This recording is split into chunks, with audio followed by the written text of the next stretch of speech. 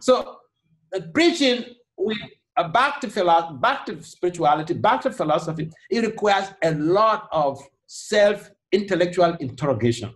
It's completely different from sitting down to chant 108 rounds. Every time you have to be cracking your brain, you have to be innovative. It's complete. I know a number of PhD holders in our movement, MBAs, DBAs, and even, a number of PhDs in psychology. But how do you use your academic acquisition? How do you bring in your spiritual ideologies into your presentation? That is the challenge. And not everyone is able to do that. Yes, Maharaj, that's true. At best, you can publish in your area to be able to get publications and get promotion and all this. But how do you bring the Bhakti philosophy? How do you switch in the Bhakti concepts and constructs into your presentation? That is a skill and competency that you need to be empowered to function with. You need to be able to acquire that information, perhaps through the mercy of your spiritual master, through the mercy. Because in my case, I was directly given an instruction to do this. So I don't see myself as being the doer. I see myself as being just an instrument in the hands of my spiritual master and the hands of Prabhupada.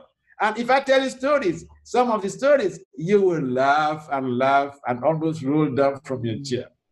I'll give you an example. One minute, if you don't mind. I just wanted to go back to your three-level analysis. So you said 3 levels of knowledge. First is like study of scripture, then connection. That's the theoretical understanding. Theoretical. Then correlation with contemporary issues. And then application for solving. Application means solving problems. Sure. What can you offer as a solution to a problem? Yeah. Based on the theoretical, based on the theories that you have learned in the Gita, and based on the commentaries of the acharyas, integrating both the theories and the commentaries of the acharyas, how do you apply that to solving a problem in a real world situation? Yes. So then, I understand this. So then you said that, say, financial fraud, that's a problem in the real world. And I'll just give you that as an example. Yeah, so surely. And then, so Dhyayato Vishayan Pumsa 262 is the scriptural verse. And then so how you apply it is by talking about how contemplation, say, kindles greed, and then how it moves from there. Okay. And then what is the corrective measure, or what is the solution in that? How would you present that?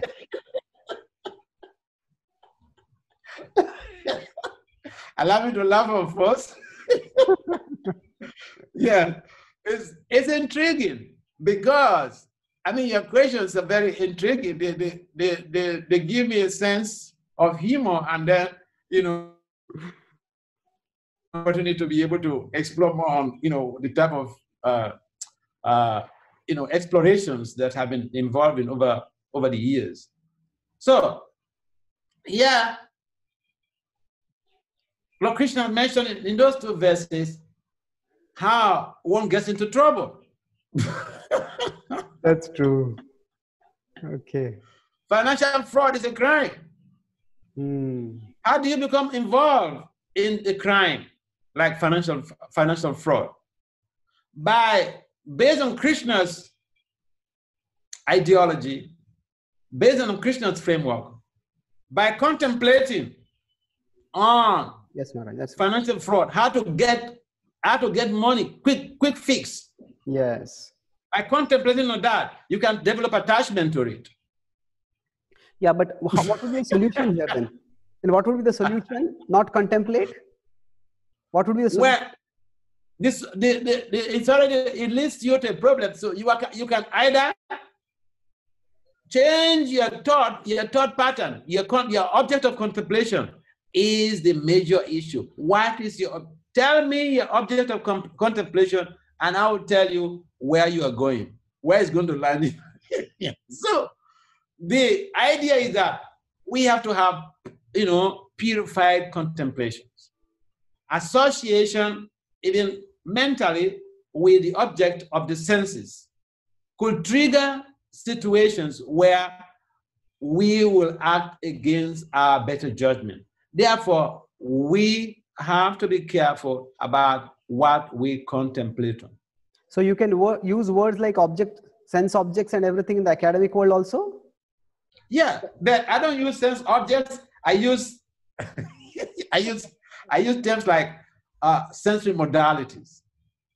Sensory modalities. Yeah. That's clever.